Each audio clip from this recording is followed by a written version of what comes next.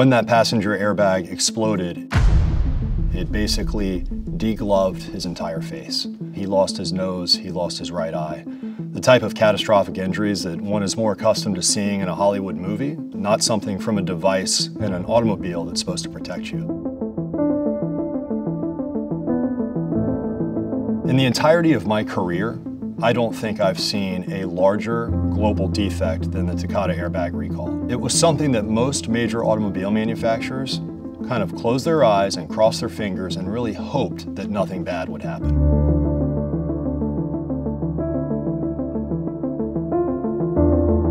Unfortunately, we started seeing death after death after death, people losing eyes, people with just disfiguring facial lacerations, extreme hearing loss. So you still have 40 million plus vehicles globally that are driving around with a potential ticking time bomb, a grenade in either their steering wheel or their dashboard. My name is Andrew Parker Felix. I'm a partner in the product liability department at Morgan & and today I'm going to be speaking on a global product defect involving Takata airbags.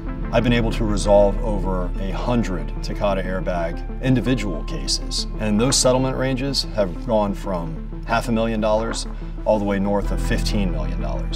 I would suggest that these cases are extremely valuable. I had the absolute privilege of representing a just wonderful woman who had been unfairly injured by a Takata airbag, and it unfortunately gave her just disfiguring chest lacerations, extreme hearing loss, and facial lacerations that no human being should ever have to experience. And she was the most patient, caring, and understanding person that I think I've been able to represent in the last 20 years. And fortunately, we were able to get her a multi-million-dollar result, and it has been life-changing for her. Granted, the compensation that we were able to obtain for her doesn't reverse the injuries that she sustained, because those are what I call, and what John Morgan calls, forever injuries. They're not going to go away. But what this does do is help her live with something that was unfairly inflicted upon her. You know, she was able to buy her first home. She's able to help her grandchildren out, something she was never able to do before, working at a pharmacy in janitor services. She is so grateful and so happy and thankful and just gracious for the work that we did for her that she comes to my office every year. She gives me a hug. She texts me on my birthday. So it's those kind of moments that make even the result seem secondary. It's the fact that I've been able to create a relationship with someone that will last hopefully the rest of our lives, and also do something that was beneficial and positively impacts them as well and their family.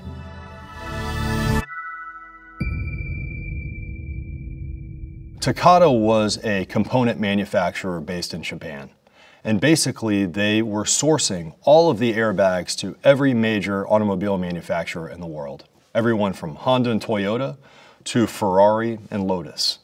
Most every automobile had an ammonium nitrate Takata airbag installed both on the driver's side and on the passenger side. The question kind of becomes, why did this defect happen? And instead of looking at Takata, I think we have to look at the automobile manufacturers, meaning what was their motive? Just why they were motivated to create a cheaper airbag alternative, albeit with disastrous results, they're also motivated to really minimize and make problems with their vehicles seem smaller. And why do they do that? Well, because it's cheaper. Each recall they don't have to issue saves them tens of millions of dollars. And as we all know, these are businesses, and they're accountable to stockholders and their corporate boards. And the idea of let's protect our consumer, let's protect innocent people who are actually using their hard-earned money to purchase these products, unfortunately falls to the bottom of the line, the back of the list, and it gets lost in translation, putting profits over consumer safety. And a number of the major automobile manufacturers approached Takata. They said, we need a cheaper product. So Takata suggested, why don't we use ammonium nitrate as the propellant? This isn't something that's singularly isolated in the United States or in Europe. It affects cars everywhere. As we said, there are 40+ million vehicles that are still impacted by this lethal defect. This defect is a global problem. And it's not a past global problem, it's an ongoing global problem. And it's been exacerbated by the fact that certain auto manufacturers delayed their recalls. And one would ask, why did they do that? Well, because federal regulated recalls are very expensive. So car manufacturers go, well, let's just send some letters out. Let's do the bare minimum to see what we can do and just hope this problem isn't as bad as everybody else thinks it is. And that's what's really added to the explosive phenomenon of what's transpired here. This doesn't just impact a certain line of Honda Accords. It's everything from a Toyota Corolla to a Tesla. And it's model year vehicles that run from 2000 all the way up to 2014. And this recall list isn't static, meaning that it is ever evolving. We're constantly adding tens of thousands, if not hundreds of thousands of vehicles to this recall that have contributed and that will continue to injure and unfortunately kill innocent consumers. This is something where I feel our expertise really comes into play. We immediately have an investigative team that can analyze both the physical evidence of the vehicle and the injuries themselves to determine whether or not this has been what's called a rupture of the airbag inflator. And by rupture, I mean where that metal canister has essentially exploded and it shoots hot, jagged metal fragments through that airbag cushion at the driver and at the passenger. And this isn't just a small event. This is a grenade going off in your face at about 400 miles an hour with metal shrapnel and other projectiles that will just completely disfigure a human body. Notwithstanding the fact this isn't a small noise. This is a massive explosion that is happening within the confines of your car. So when we look to what injuries may have transpired from a defective Takata airbag, we generally see loss of vision in an eye, or we see facial lacerations. We also see hearing loss. A lot of times it's very jagged lacerations and just things that don't look like they would have happened in a normal car crash. We also look for holes or tears in the airbag's fabric to confirm that those metal shrapnel pieces have come through the airbag cushion.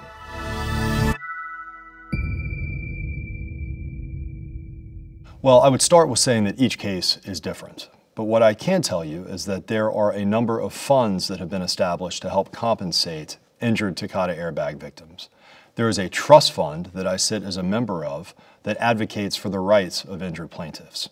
There is also a criminal restitution fund that was established as a result of Takata's bankruptcy that injured victims may make a claim to.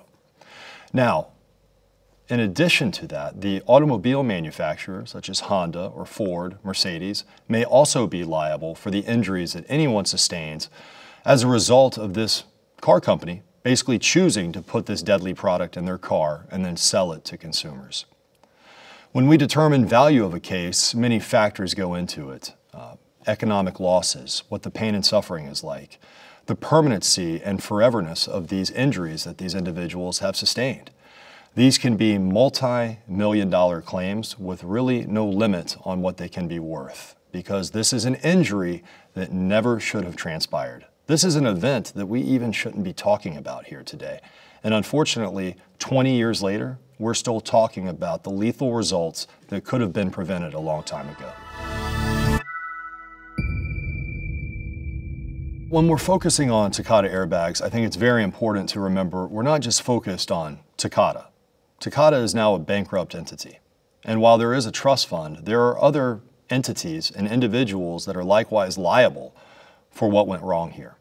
So when we're looking at who else is responsible for this deadly defect, I look at the car dealerships. Who sold the car originally? I look at any dealership or other entity that has serviced the car while that recall was outstanding. I look at an individual who potentially sold the car, even if it was used.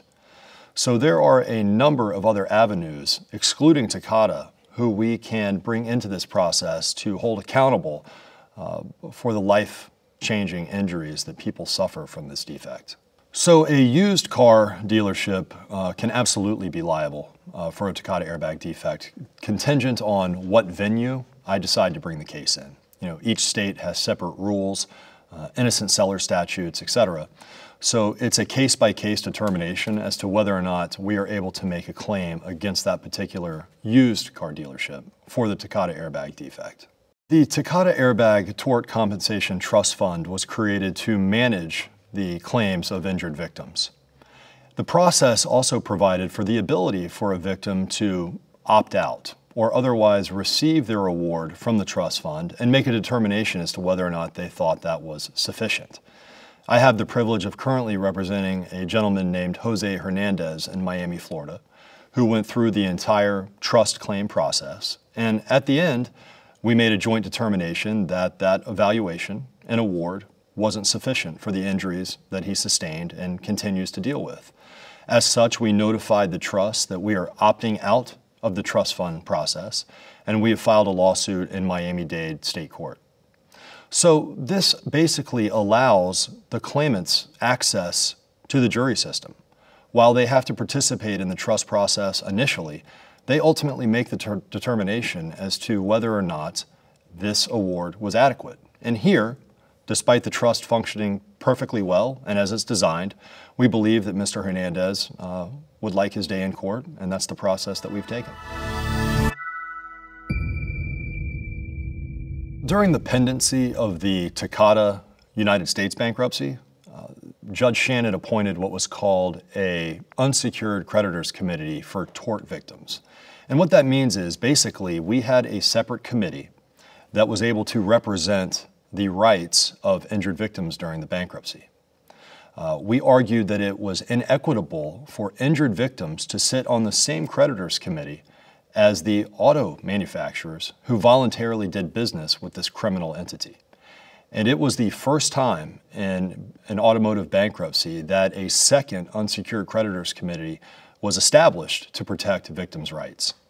Takata's bankruptcy in the United States is now closed, and as a result of that victims committee that I was appointed to sit as a member on, I now am appointed as a member of the Trust Advisory Committee to protect and advocate for victims' rights on the Takata Airbag Tort Compensation Trust Fund, which is still active today.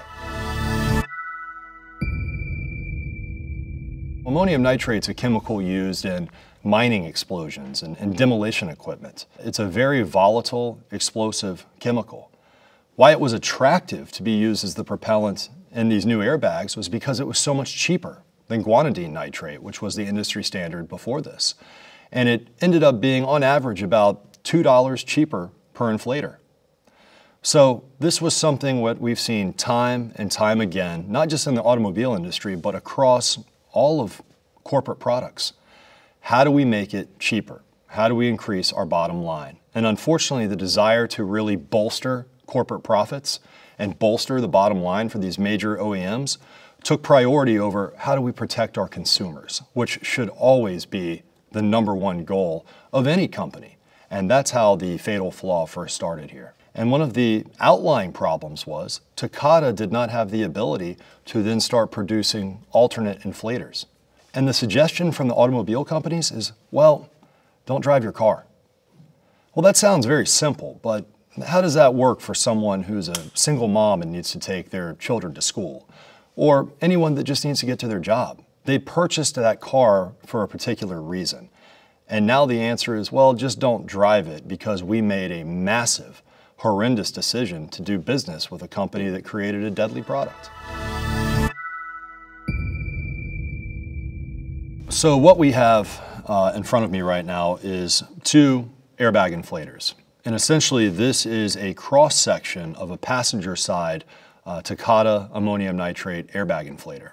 And to give you a little context, the ammonium nitrate wafers sit within this little compartment right here.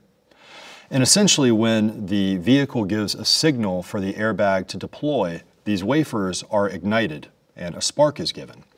And these wafers essentially combust into a gas. And all of this is happening in milliseconds. And essentially that gas then inflates the airbag when it works properly.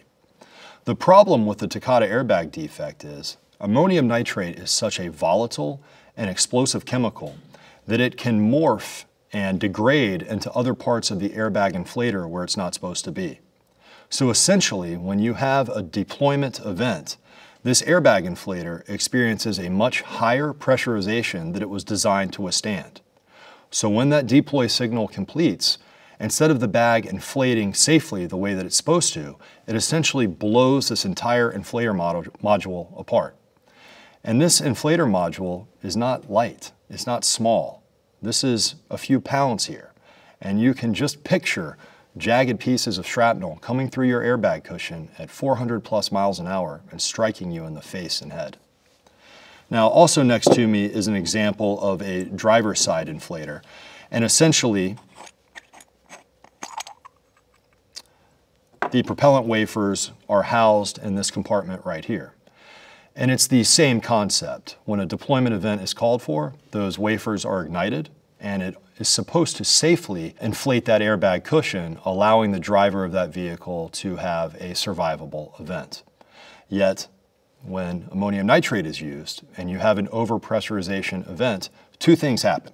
Either that metal shrapnel is going to shoot through the airbag cushion and injure and or kill the driver or passenger, or alternatively, it's going to create such an excess pressure that is going to inflate the airbag harder than it's designed to. And it's what we call an over-aggressive deployment, meaning, and that can cause additional injuries even though there hasn't been a rupture event. In fact, there was a Honda case called Patricia Mincy, in which the airbag deployed in such an aggressive manner that it rendered her, unfortunately, a quadriplegic. So these are not small defects, and they are not cases that should be looked over. They're existing in your inventory, and they are cases that we can send you significant referral fee checks on. Morgan & Morgan has not just a national, but a global reach in terms of handling and prosecuting cases. Within the product liability group, I have a team of former law enforcement that has investigated crashes that can give us an initial opinion on what went wrong and why it went wrong. Notwithstanding the team of lawyers that we have collected that focus only on product liability day in and day out. This is the only type of case that I work on, is the type of cases I specialize in, and this is why we are the right firm to send these cases to.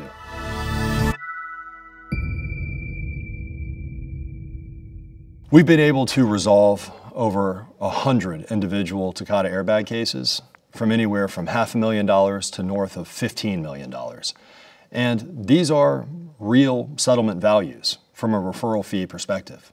I've been able to send 6- and 7-figure referral fee checks to our referral partner network just for sending me an email consisting of, hey, can you give this a look? What do you think? These cases are currently in your automobile inventory and in your personal injury inventory. They will also be in your future case looks as well. So it is definitely worth your time to give it a second look. Lawyers should be on the lookout for injuries that just don't seem commonplace in a general car crash, meaning facial lacerations, torso lacerations, vision loss, hearing loss, the type of injuries that you're just not expecting in a prototypical type automobile collision.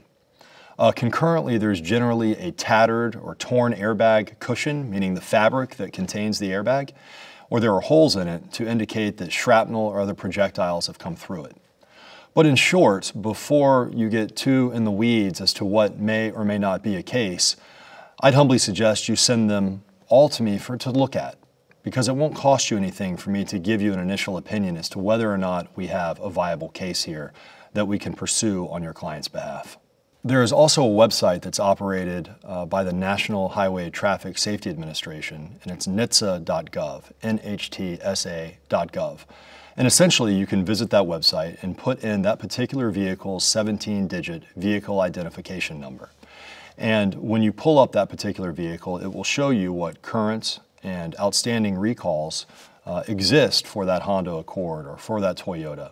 And it will allow you to better understand that this could be a viable case. You know, as we said earlier, this is a global problem, and it's something that your firms and my firm can work together on to solve.